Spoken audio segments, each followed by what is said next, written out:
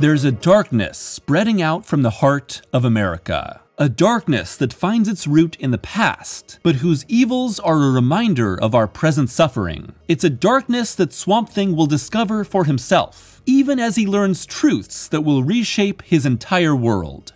As we've previously discussed, Alan Moore's run on Swamp Thing from 1984 through 1987 redefined the title as a modern existential classic that touched everything from the nature of identity to the legacy of comic books. From the internal reformation of the anatomy lesson to the cosmic love of Rite of Spring, the first half of Moore's Swamp Thing run is intensely focused on the creature who once thought himself to be Alec Holland, gaining a greater understanding of his true self, and finding love with longtime friend Abigail Arcane. It's a series of stories that slowly push into the mystical nature of reality and consciousness. And it's that mysticism that violently collides with modern societal issues in a 14-issue arc known as American Gothic.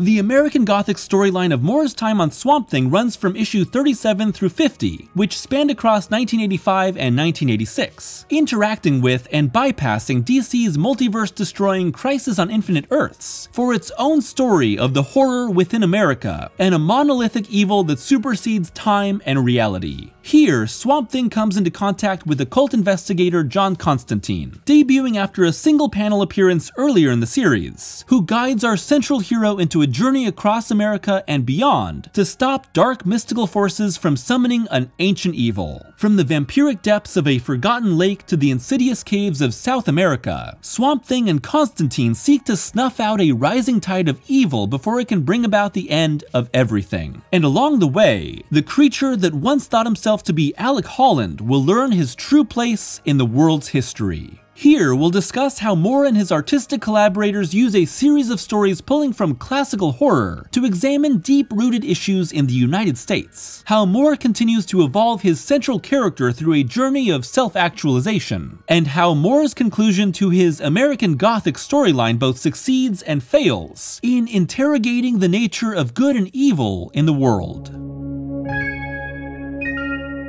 American Gothic picks up right after the conclusion of the Nukeface papers, where Swamp Thing was dissolved by a radioactive wino. Long story. And here, Moore slowly tracks his regrowth, wheeling himself back into existence from small seedling to complete person. Alongside this slow regrowth, we're introduced to John Constantine, who works his way into the life of Swamp Thing and Abby, promising to reveal critical truths to the hero in return for his help. If it's not obvious, Constantine's appearance is basically a direct copy of Sting due to Stephen Bissett and John Tuttlebin's love of the singer, directing supporting artist Rick Veitch to draw the character according to their designs. And it's here where Moore establishes Constantine as equal parts selfish rogue and begrudging force for good, and as the co-lead for the entirety of American Gothic. Throughout the course of this story, it's Constantine who best understands the underlying threat that will need to be fought, and Swamp Thing who tries to keep up. Issue by issue, Constantine directs Swamp Thing to a different part of the country, and in each, an evil has suddenly risen to prey on the unsuspecting public. First is a group of underwater vampires in Rosewood, Illinois, their origins tied back to one of Swamp Thing's first stories. Next is a woman whose menstruation cycle suddenly turns her into a werewolf in Kennesacook, Maine. This is followed by a zombie outbreak at an old Louisiana plantation, then a prolific serial killer who believes himself to be the boogeyman, and finally a mansion haunted by the ghosts of everyone killed by the founding family's line of guns. Each of these horror stories takes a classic element of the genre and smashes it together with a real-world issue, creating social commentary on what Moore and his collaborators saw as a pressing concern within the nation. In each, the repressed past of America reasserts itself through supernatural means, in a modern world willing to turn a blind eye to, but never resolve, the issues that have hurt and killed millions over the centuries. Some of these are more successful than others, some more haunting, some more obvious. Together, they increase the social commentary already present in Moore's earlier issues, despite some missteps along the way. Most often, these stories serve as a pointed critique of America still living out the sins of the past today. The werewolf of the curse may be a monster on the outside, but it's the abuse she suffers from her husband that drives her to become a terrifying figure driven to vengeance against societal misogyny. The voodoo zombies of Strange Fruit and the cast of actors suddenly reliving past lives reflect how America's legacy of slavery and racism is still felt today. The haunted mansion of Ghost Dance is lifted in everything but name from the story of the Winchester Mystery House, continually built by Sarah Winchester to to keep her safe from the spirits of everyone killed by a Winchester rifle. The points that some of these stories are trying to make are vague, possibly to the point of being easily misinterpreted. The difficult thing in unpacking such complex historical issues in the pages of only 1 or 2 comics is that American corruption, prejudice, and abuse are way more complex than what can be said in 22 pages. Moore and team raise an issue, resolve the direct supernatural threat, and move on. The issues addressed remain messy and, most effectively, haunting to the reader. I suppose if Swamp Thing could solve systemic racism or gun violence in a single issue, the statement would seem trite and unrealistic. It's only that our hero moves on with little regard or reflection until the very end of this arc. To quote James Baldwin, "American history is longer, larger, more various, more beautiful, and more terrible than anything anyone has ever said about it." Baldwin also said, "To accept one's past, one's history, is not the same thing as drowning in it. It is learning how to use it. An invented past can never be used. It cracks and crumbles under the pressures of life like clay in a season of drought." To varying degrees, Moore's Swamp Thing acts as an almost complacent observer of the chaos and evil that unfolds in each story, often being moved out of the spotlight in favor of characters introduced in each new chapter. Sometimes our hero barely even makes an appearance, with Moore instead focusing on the purveyor or victim of some new evil, only for Swamp Thing to put an end to it by the close. Because he's being led by Constantine, Swamp Thing is less proactive and more reactive than ever, with Constantine instead being the decisive hero of the story. That focus reshifts to Swamp Thing by the second half of American Gothic, recentering on the hero and the greater conflict that has been slowly building. That notable shift truly happens in issue 46, Revelations, which serves as the obligatory tie-in with Crisis on Infinite Earths. But instead of throwing out the ongoing story in favor of the event, Moore uses it to force his hero to understand Earth's suffering. And, unsurprising for the series, the cataclysm of the crisis is made far more horrific in these pages than in the event itself, with Beset and Toddleben showcasing the horror being inflicted upon people as reality loses its structure. The chaos that shakes the very core of the Earth is the wake-up call for Swamp Thing to look toward the greater issues affecting the world, the deep evil inflicted upon man, and, in turn, by man. To change the world, Swamp Thing must become something greater than he's ever been.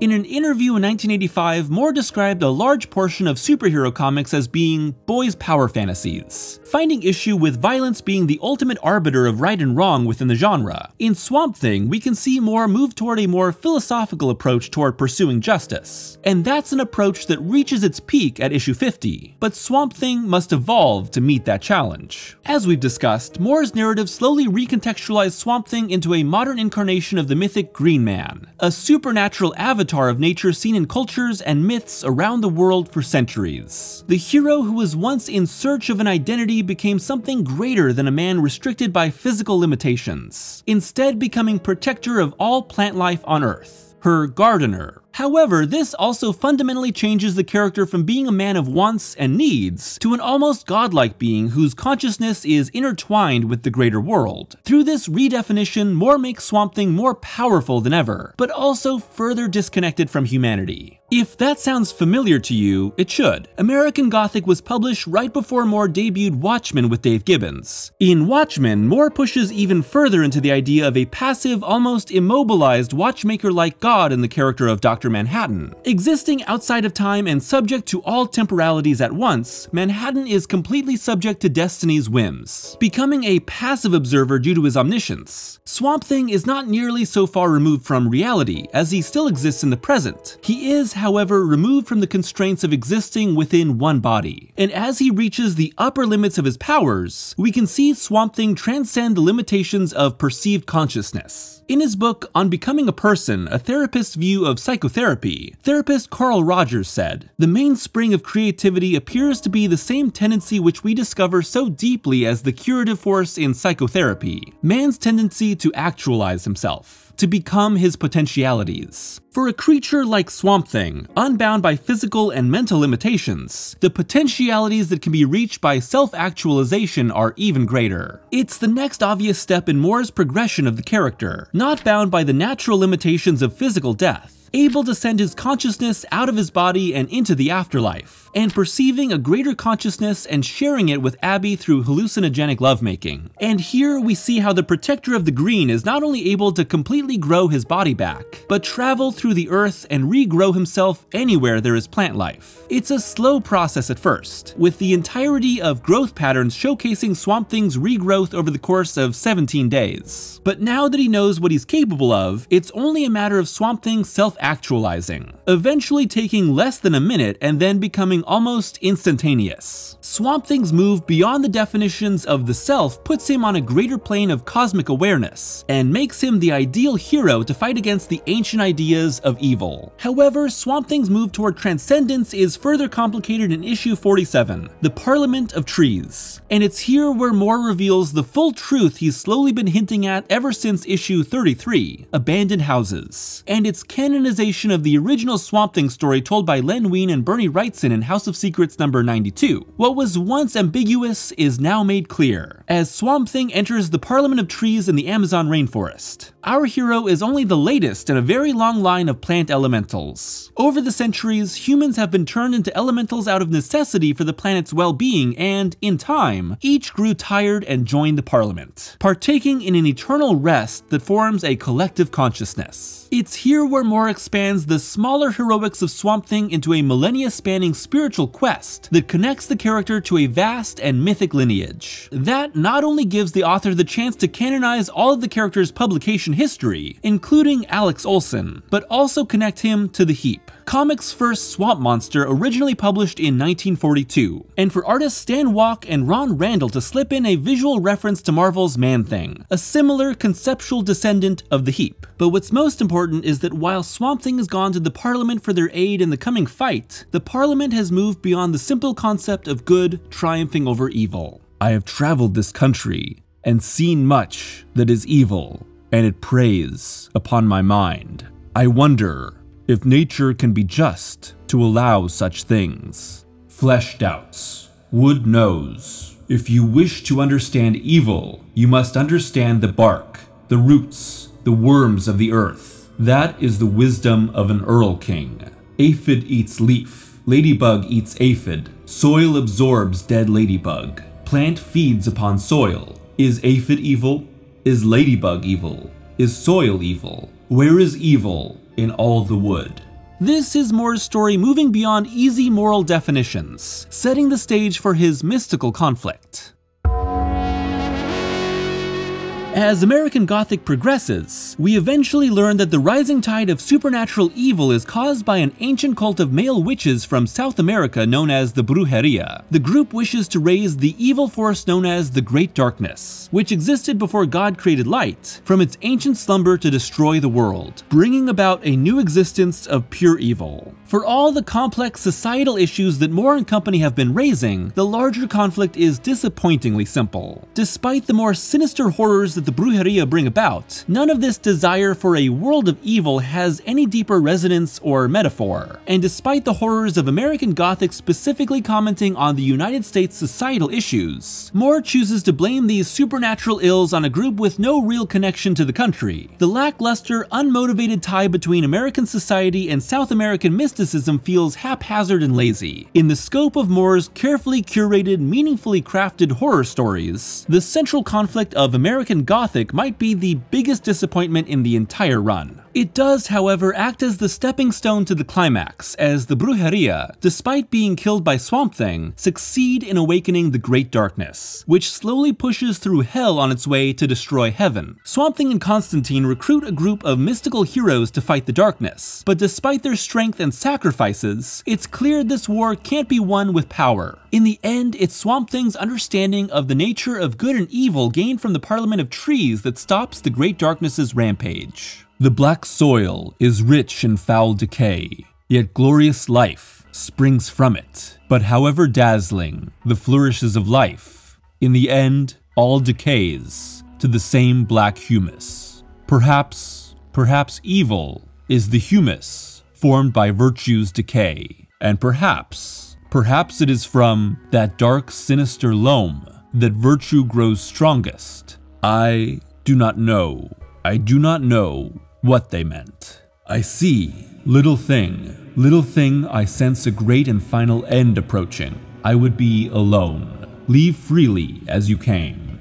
This understanding causes the great darkness to unite with the light, symbolized in a shaking of two hands turning into the yin-yang symbol. Darkness needs light. Good needs evil. Together, they bring meaning to the world. Moore has been seeding several critical ideas leading up to this climax. The collective unconscious, self-actualization that moves beyond self-imposed limitations, and a deeper understanding of good and evil. Consider the dueling hallucinogenic trips of issue 43, Windfall, where two different people eat Swamp Thing's hallucinogen tuber, only for one to find cosmic peace and the other to be tormented. Where is good and evil within this? There is only perception and inner harmony or disharmony that brings about either a peaceful or painful cosmic existence. If we go back even further in Moore's run to Love and Death, we can see hell itself as a product of our own design, with the demon Etrigan revealing, "Think you God built this place, wishing man ill and not less uncontrolled or swords unsheathed? Not God, my friend. The truth's more hideous still. These halls were carved by men while yet they breathed."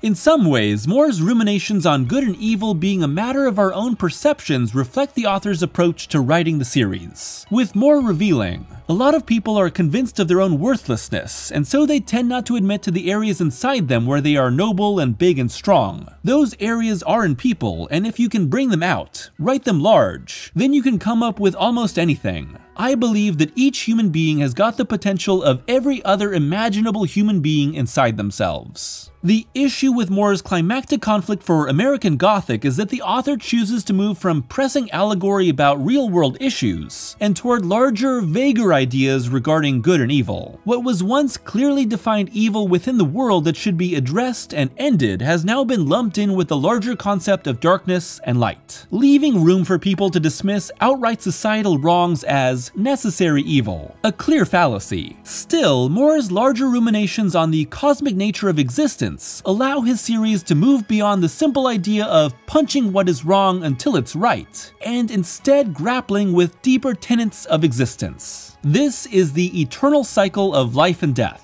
good and evil begetting one another. There is no meaning, no struggle, no purpose in one without the other. Gaining awareness of this helps Swamp Thing better understand his world and grant the darkness an awareness that brings peace. The end of American Gothic closes out the greatest threat that Swamp Thing has faced. However, Moore has seeded a stranger, more personal conflict, with Abby arrested for sexual indecency over her relationship with Swamp Thing. The fight for Abby's freedom and what it means to freely express love that does not conform to mainstream normativity will be the focus of the next arc, and its repercussions will shape the end of Moore's run. In place of ancient, enormous evil, we face real-world discrimination and hate. Instead of keeping the universe alive, we fight for equality and the freedom to love who we love. Much like the American evils we've just explored, it's a fight still going on today.